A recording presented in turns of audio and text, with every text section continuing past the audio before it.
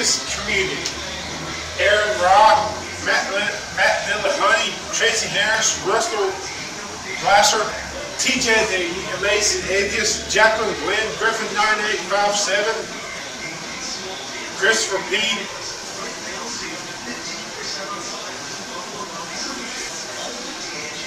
What objective moral high ground can you show me why somebody in my condition should not do the following thing I'm about to mention? That's right. There's no reason to believe. You got this kid. He was rising up in the ranks. He was gonna be hit the big time. He had skills. He was making those contests. And remember, anything, never mind, it's a people business. It's not just what you know, it's who you know. It takes both. You got to have talent and connections. Well, he was certainly getting the connections. Then this poor motherfucker went and had a motherfucking stroke. And he began to lose everything. His talent. The people who were going to see him through began to back out on him because obvious reasons. Honestly, his health began to deteriorate. His doctor told him that he would get back to his normal self. 2 years later, he never did. In fact, it's gotten worse. He gets up feeling good, but as soon as he gets out of the bed, he starts to feel tingling sensations in his head, congestion in his ear. He's been to ENT doctors, he's been to doctors everywhere. All he gets is the clean bill of health. But something fucked up in his body. And these doctors cannot find out the answers. He's been on the internet. He's been told, and his family doctor agrees with this diagnosis, a stroke residual effects, and stem cells can alleviate most of the problems, 85%. And not only that, but it can get back his talent that he lost to the stroke, so he can have hope. What is this kid?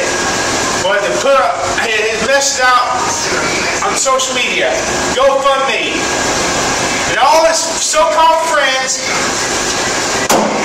and those in the church who keep telling him, well, I'll pray for you, I hope you get better. It's not a hope so, you gotta know. Or if you don't got the faith to know, you're wasting your time fucking praying. Sometimes I'm wondering if you're wasting your time praying with faith. Well, what our objective would say this kid, because society does not give a goddamn about him.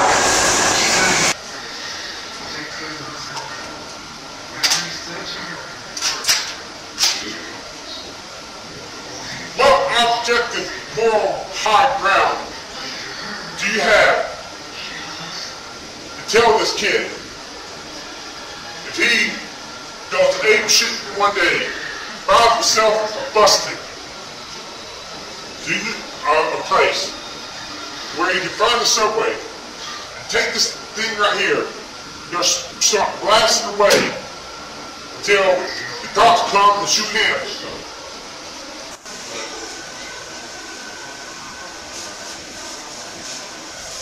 What objective moral high ground do you have to say to this kid?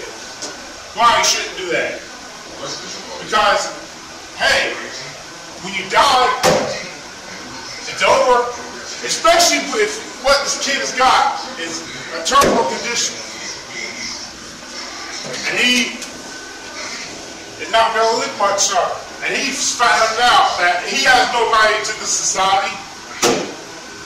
He he's not a good-looking guy. He's lost his youth. He's no spring chicken. So if this guy goes out and starts shooting up people, and no, I'm not going to do this, but if he goes out and starts shooting up people, killing as many as he can, show his disgust for this society, for totally devalue him, and then he finally gets knocked down by a bullet from the cops, so he doesn't have to live in the world of pain anymore, and he doesn't have to commit suicide. What in the hell more high ground do you have? Why should this guy not do this? He's going to die anyways, and when he dies, it's over. In 100 years, we'll all be dead, and it won't matter anyway. We're all going to die someday. Why not now? Why not today? What the fuck does it matter? You cannot give me an objective moral ground. Any reason why I should not motherfucking use this motherfucking shit.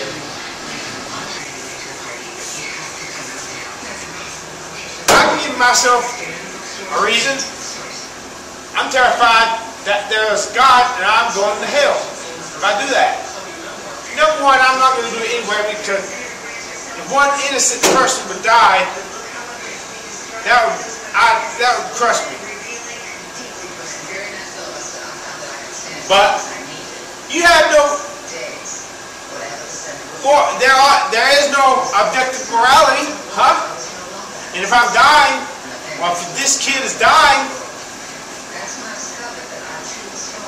what incentive, what fucking incentive does he have to not go and take his motherfucking gun and motherfucking start blowing away people?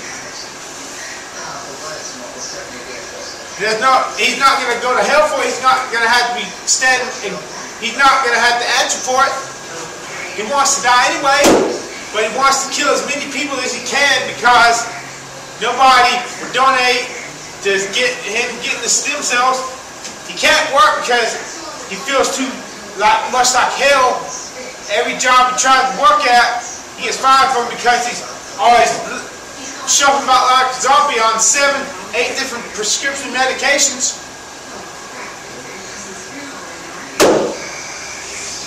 And he has to live somewhere, he has to pay rent, so the disability and SSI he's getting.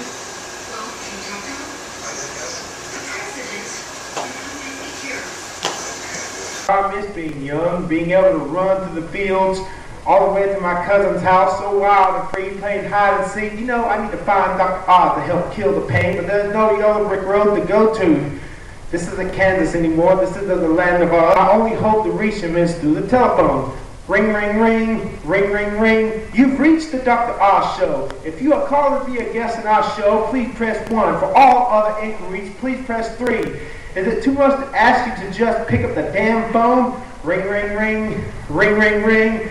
Answer the goddamn phone. Answer the goddamn phone. Answer the goddamn phone. Answer the goddamn phone.